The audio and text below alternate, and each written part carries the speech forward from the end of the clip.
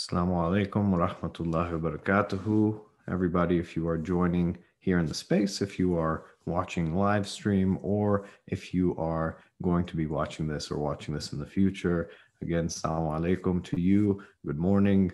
And welcome back just to this session. And alhamdulillah, we are now on our 13th session. So we are really just cruising by here. Yesterday, we had the privilege of covering three very beautiful names of Allah, as all the names of Allah are beautiful, but we had the absolute privilege to cover the names of Al-Kabir, Al-Hafidh, and Al-Muqit. And Al-Kabir gave us this connotation, this meaning of greatness, this meaning of just dignity, this boundless greatness that just covers our world, that covers the creation through Allah. And we would cover the meaning of Al-Hafiz, the one who preserves, the one who protects as well as preserves. So you think of someone that when we look at the word of Hafiz, you think of like a Hafiz, you think of someone who's memorized the Quran, but you think of the preservation aspect of that, someone who remembers, someone who keeps into account and protects that and keeps it safe. And then we covered Al-Muqit. And Al-Muqit was not just the preserver, not just the protector, but the one who nourishes, like Ar-Razak, the one who provides and sustains and who really keeps the creation going, comforts them and gives them a loving type of nurturing, a type of nurturing that is very much akin to the love and the dedication and the very specific calculated focus that you see like a mother nursing a child, or like any kind of creature that takes care of its own with such care. If you think of a gardener and a sapling and just tending to that. So these names really help us see how Allah is intimately in this aspect of grandeur, in this aspect of being greatest, that Allah really is there and helps preserve us, is on our side, is there help rooting for us, and is in such a capacity that is not just looking down on us. And so we lift up these and just remembering that as we know that Allah helps preserve us, helps protect us, helps nourishes us, helps sustain us, among other things, that when we go into prayer of Allah, when we go into any kind of difficulty or trial, we remember that we put those worries back and remember Allah is greatest. We put Allah before that. So Bismillah. Let us go ahead and begin with the 99 names recitation, the Asma al-Husna, and then we will go into our names for today, Al-Haseeb, Al-Jaleel, and Al-Karim. So let me go ahead and share my screen. And Bismillah, let us begin. Bismillahir Rahmanir Rahim.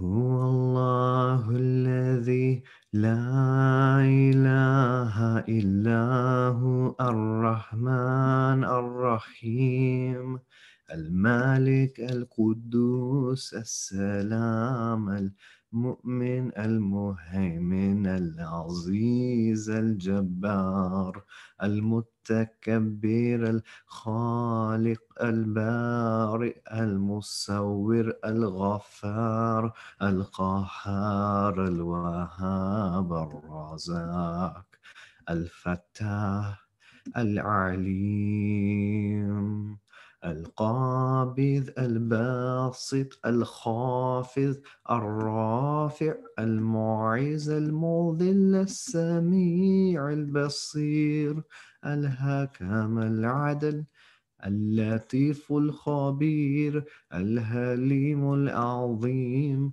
الغفور الشكور العلي الكبير الحفيظ المقيت الحسيب الجليل الكريم الرقيب المجيب الواسع الحكيم الودود المجيد الباعث الشهيد الحق الوكيل القوي المتين الولي الحميد المحسي مبدي المعيد المحيي المميت الحي القيوم الواجد الماجد الواحد الأحد الصمد القادر المقتدر المقدم المؤخر الأول الآخر الظاهر الباطن الوالي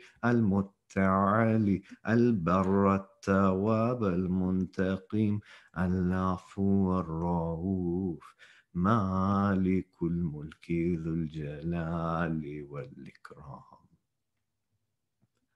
المقسط الجامع الغني المغني المانع الضار النافع النور هادي البديع الباقي الوارث الرشيد الصبور.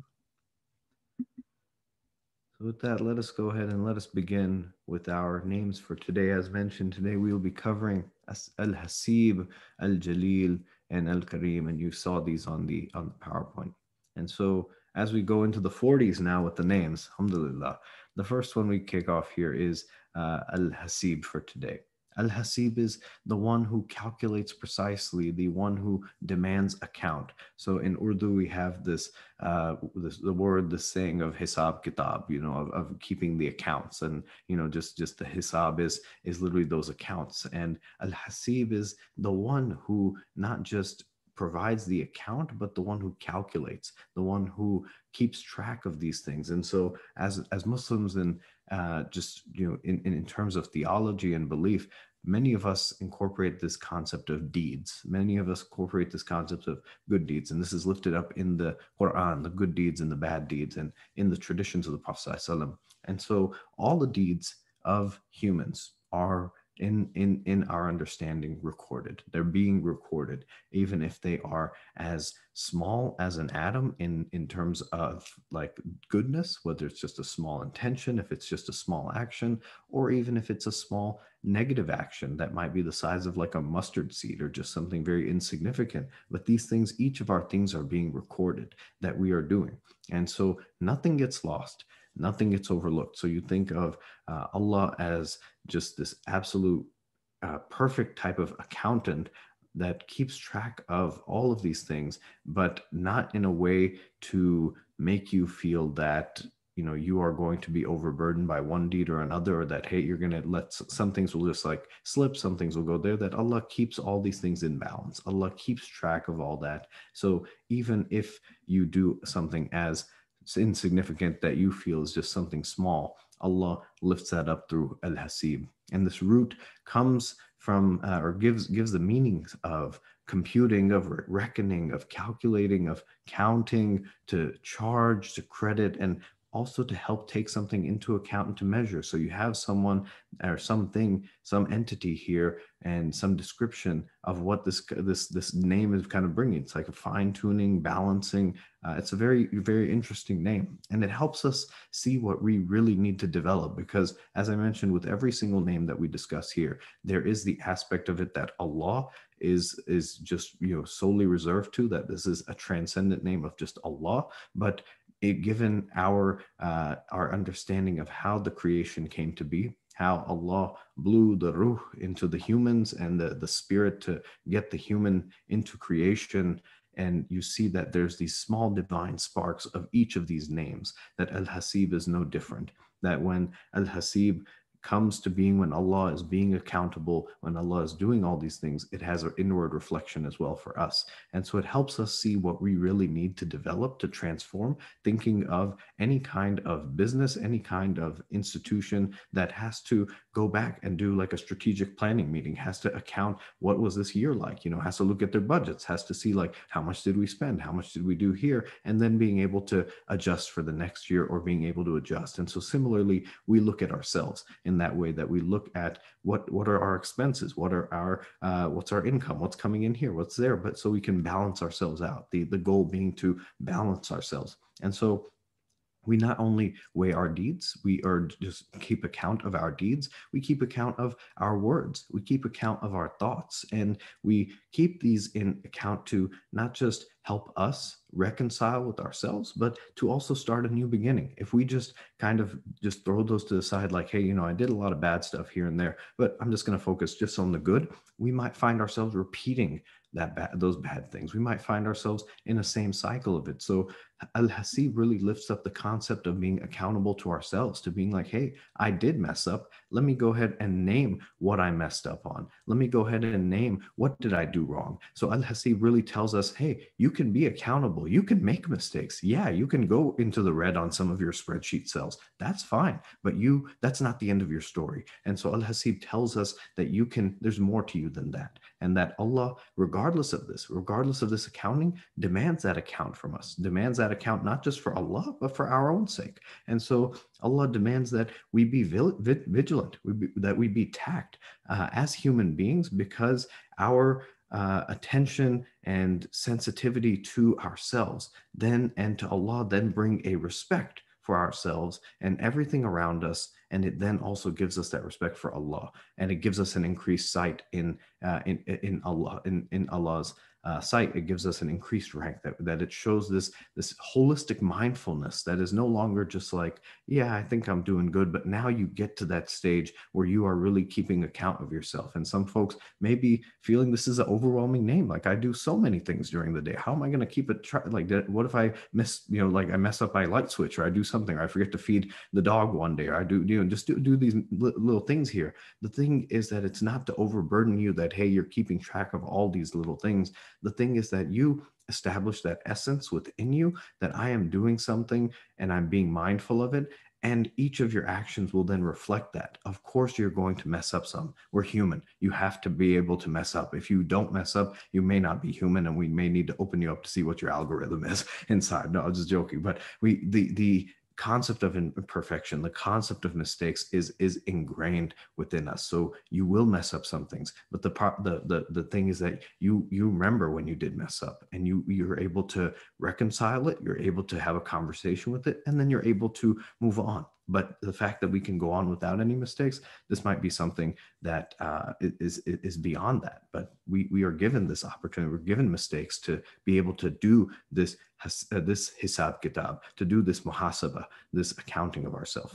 So as we go here, we look at not just this mindfulness, but when we see that we haven't done something right or we make a mistake, we go to Allah, not of our own self-reproach, not of that nafs al-lawama, but an awareness that Allah will forgive and give refuge for purification. So like I said, a lot of times we get a lot of anxiety that, do my good deeds outweigh my bad ones? Do these outweigh my bad? Is my bad deed that I just did, does that cancel out all the good deeds I just did? We get a lot of anxiety in the numbers game and the numbers crunching and everything that we do. But this name helps us instill that even if we don't do something right, or even if we make a mistake, we go to Allah in a manner that Allah will give us forgiveness. Allah will help us set things right and not completely just disown us there. So it's the same thing for if we've done something right, that if we do something right, we lift up the praises of Allah. So you think about that. If we do something wrong,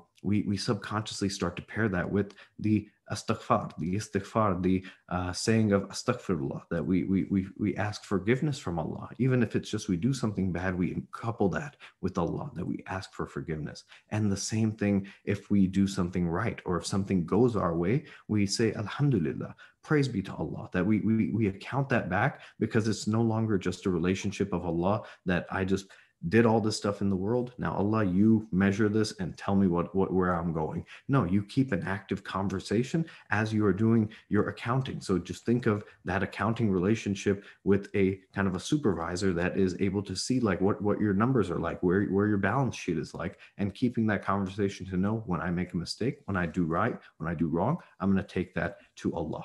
And so we go as we close out with this name, that Al-Hasib not only demands us to be accountable to ourselves, but to demand introspection for ourselves, that we are called to take care that of our lives, our possessions, our knowledge, and our talents. And we're called to see how these things can be used well and be enjoyed to the full, but also how can we, what can we do to make the most of these things? What are we doing with these things? The Quran tells us that on that day you will be accountable of all blessings. So being mindful, what are my blessings? What is going on in this world for me? And what am I doing with it? It's not just for me, but what am I doing with it?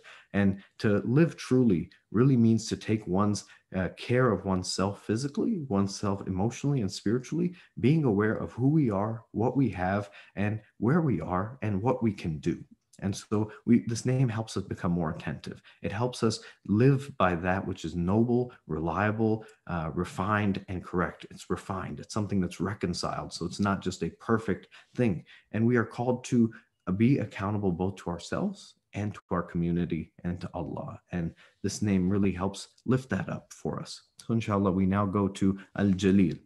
Al-Jaleel, the glorious, the majestic, the magnificent, the honorable. This name really expresses that majesty and significance of the divine. Al-Jaleel is the penetrating, the absolute divine force that manifests just in everything and everyone without exception. And so we see this in so many of the other names, but it's just manifested in many of the divine names just being, just the divine attributes just being. This name lifts up from these. And so it comes from a root of being great, being beyond something, like transcendent, to be far above something, but to honor, to dignify, and to exalt, to really raise.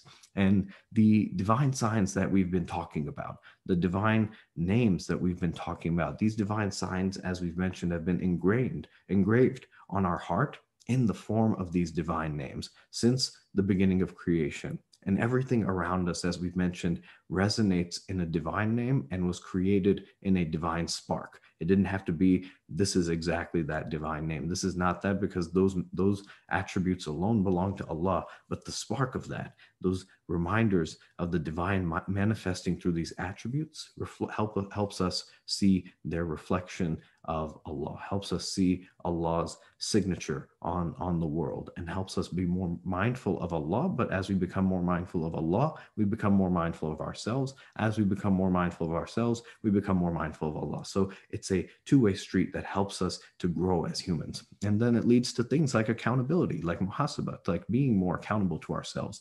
And so if the essence, the divine essence, if you think of it like water, just think of that divine essence, this substance that we're talking about. It's like water.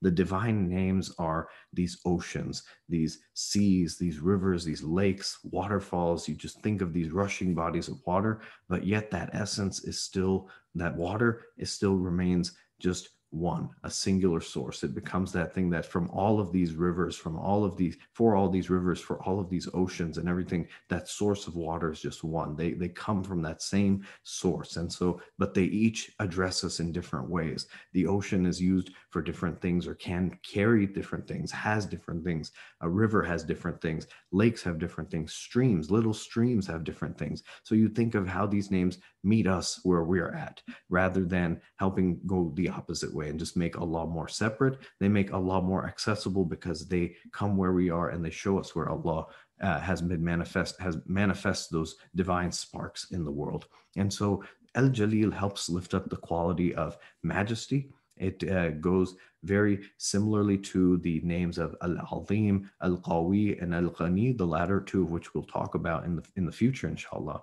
But also it couples with these qualities of beauty of Ar-Rahman, Al-Latif, Al-Karim, or the Jamil. So there's this majesty of Allah, the Jalal, and then there's the beauty of Allah in the Jamal. And so you see these two manifest side by side. And in life, there are phases and situations when we can't contribute to change anything or to do anything, maybe from the outside. And in times such as this, it's important for us to not only recognize Al-Jalil, the gifts that we've been given, the majesty of Allah and what Allah is, who Allah is, that it helps us develop those inner qualities of strength, confidence, trust, and surrender. And Al-Jalil is the one who helps develop these. Gives that mindset for us, and then helps these qualities then flow out. Al-Jalil helps show the manifestation of the divine as it appears and it begins to continue to expand, and shows us our closeness to the divine, shows us how we can dissipate our fear by just seeing the divine everywhere. So Al-Jalil really helps serve as this mirror, serve as this reflection, serve as these glasses that let us kind of see. Like you go to a 3D movie and things on the screen might not look clear until you put on those red and blue glasses, and you're like, okay, now I can kind of like see exactly what I'm seeing, or those 3D goggles that you're putting on, and you're like, okay, I can see exactly like what is coming at me and all this stuff. And sometimes we just need and help. Sometimes we need an indication, and Al-Jalil in Allah's name helps couple with all these other names to lift that up, to see what all is really around me. So you might not recognize the mercy. You might not recognize the accountability. You might not recognize the justice. You might not recognize the lovingness. You might not recognize any of the generosity or any of that stuff. This may just be flying by. Al-Jalil helps us, give us that pause and see what all really is there.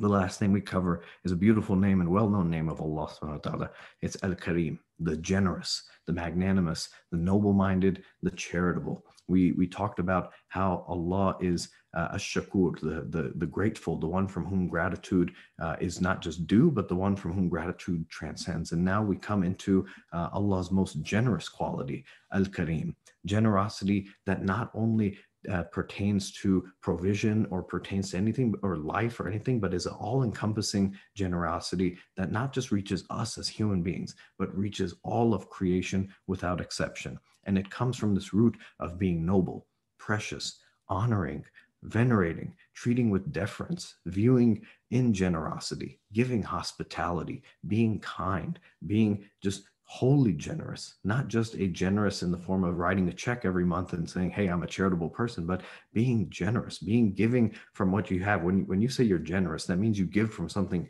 from what you already have. And not just that, but you go and you make sure that whatever that person doesn't have, you give so that they are now uplifted. It's not just like, hey, I gave $1 to someone on the side of the street, I'm being generous. Yeah, that's generosity to an extent, but it's like this generosity is holistic. This generosity is like, hey, you don't have a home. Here's a home. Here's the keys. Have a good day. It's those that lift you up. That just completely does. And hey, while I'm at it, why don't I drive you home and get you to your house? So this is the kind of generosity that Allah extends to us, not just the ones that we might find in our limitations here. And so the gifts of Al-Karim, the generosity of Al-Karim, are both of that physical and spiritual nature. As with every name that we've talked about of Allah, it has the physical benefits and dimensions. It has the spiritual benefits and dimensions. So what we can't maybe see on our outside, if we're having a really hard time situation outside, we might be in the most marginalized portions of society, and there's not much that we see in the way of the physical.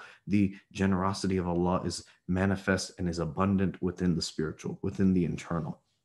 And so Al-Karim, we can find these sparks within us of Al-Karim. We find our livelihood effortlessly, and we find that the abundance will come to us in the inner and the outer. We see what do we have, what we really do after we do that Al-Haseeb. We pair this with the generosity, with the accountability. We see what we have, we see what we do, but we see also what we're capable of and what Allah has been providing us. And so, what this analogy was made in the book that we're covering here, Divine Names by Rosina Al-Rawi, that what growth is to plants, movement is to animals, and giving is to human beings, in the sense that you see how significant each of these things is, that giving is a transformative thing. It takes us to that next stage. A plant that grows then goes to beyond to blossom. A animal that begins to move is then able to survive, able to thrive, able to reproduce.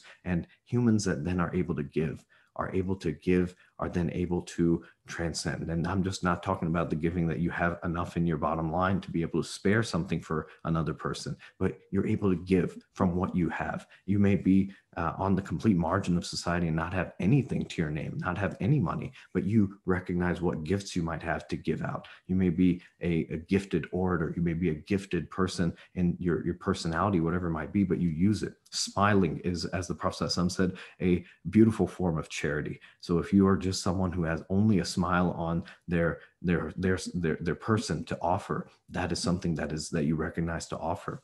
And so as we close with this name, we recognize that smiling, language, our creativity, these things are just unique to us as humans. And we use, not to say smiling is not unique to humans, but smiling just in terms of these are human traits, and using these to express our generosity, using these to thank Allah for Allah's generosity, and then subsequently using this as our generosity to other people. And so generosity and kindness of Allah, as we mentioned, are boundless, and everything we have been given is generosity. Our patience is generosity. Our property, our wealth, whatever it might be, our sustenance is generosity. Our inspiration we receive when we start at work or we do whatever it might be, and we have a just awakened sense, that's generosity. Our reason and our intellect is generosity, and the generosity we have is generosity. These are all manifestations of the most generous. And so we want to live in a way that we show and we live out our generosity, and our generosity helps us conquer that ego and arrogance, and it enables us to be grateful to our own character. The last thing I'll say is each of these names you've probably been hearing helps provide a comment on polishing the ego, on softening the heart, because we were talking about this yesterday, that when your heart becomes hard, when you put in terms of things in front of it, of self-reproach, you feel shame, you put a lot of different things, and you put the distance between Allah, your heart might not be getting hardened, but you're adding these layers to where then Allah's signs, Allah's calls and different things are just not getting through. And so we want a way to reconcile with ourselves. Let's peel back those layers. We don't have to completely disregard them, but let's work through them. Let's work through them, because an open heart not only takes in, but gives out. And so this generosity can be manifested in people. We give when we're asked. We're present when someone comes to see us. We keep our word. We look after the affairs of the marginalized, and we look after the well-being of ourselves as well as those who are not in that position. And so as we close, we reflect on this, that we want to show our generosity, not just on the pages of a checkbook or in a monetary donation, but we show our generosity in our thoughts. We show our generosity in our full character, and we recognize that this generosity that we are providing is a reflection of the generosity bestowed upon us, because we have a God that is Al-Karim, the most generous. So inshallah, with that, we conclude for the divine names. We're going to start the dhikr here right after in just a second. But just to lift up these words, we want to keep ourselves accountable, because we know all that we have been bestowed. We see the generosity of Allah through this accountability. And through these two names, we also see Al-Kabir. Or sorry, not Kabir, we see Al-Jaleel. We see Al-Jaleel in the majesty of Allah, that all these things are here and we're able to take advantage, but also we're able to keep account. So we don't go to extremes on either sides with what we've been given and what we do. So inshallah, let us incorporate these into our daily our daily ibadah, our daily worship, but also our daily actions and our speech. And with that, let us begin with our dhikr. Inshallah. La ilaha illallah, la ilaha illallah, la ilaha illallah, Allah, Allah, Allah. La ilaha illallah, la ilaha illallah, la ilaha illallah, Allah, Allah, Allah. La ilaha illallah, la ilaha illallah, la ilaha illallah, Allah, Allah, Allah. Al-Haseeb, Al-Haseeb, Al-Haseeb, Al-Haseeb, Al-Haseeb, Al-Haseeb, Al-Haseeb, Al-Haseeb. Al-Haseeb, Al-Haseeb, Al-Haseeb, Al-Haseeb. Al-Haseeb, Al-Haseeb, Al-Haseeb, Al-Haseeb. Ya Haseeb, Ya Haseeb, Ya Haseeb, Ya Haseeb, Ya Haseeb, Ya Haseeb, Ya Haseeb, Ya Haseeb. Al-Jaleel, Al-Jaleel, Al-Jaleel, Al-Jaleel, Al-Jaleel, Al-Jaleel, Al-Jaleel, Al-Jaleel. Ya Jaleel, Ya Jaleel, Ya Jaleel, Ya Jaleel, Ya Jaleel, Ya Jaleel, Ya Jaleel, Ya Jaleel. Ya Jaleel, Ya Jaleel, Ya Jaleel, Ya Jaleel, Ya Jaleel, Ya Jaleel, Ya Jaleel, Ya Jaleel. La ilaha illallah, la ilaha illallah, la ilaha illallah, Allah, Allah, Allah. La ilaha illallah, la ilaha illallah, la ilaha illallah, Allah, Allah, Allah.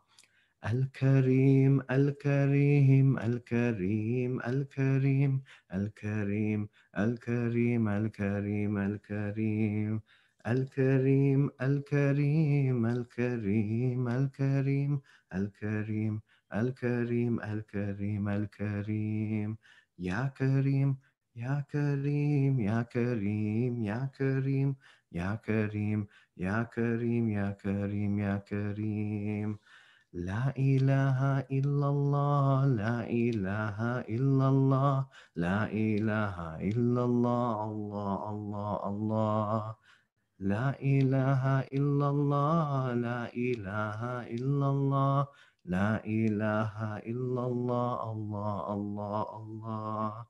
So, friends, as we close out our session today, we remind ourselves that as we go out in our world, as we go out in our day, we be mindful. We be mindful that we will make mistakes. We be mindful that we are going to do good things and that we keep account of these things. We keep a register of these things that we're doing good, we're doing bad, but let's reconcile. Let's talk to each other. Let's talk to one ourselves to keep those scales to favor our good deeds, but we can't do that unless we know what mistakes we made. So we don't want to put those completely behind us. We want to be accountable. And when we're accountable, we see the generosity of Allah for allowing us to be accountable. And when we see that generosity in us, we see that generosity around us, we see Al Jaleel, we see the majesty that Allah has created this world in. So go in peace, inshallah, and we will see you tomorrow, same time. Jazakallah khair. Assalamu alaikum wa rahmatullahi wa barakatuh.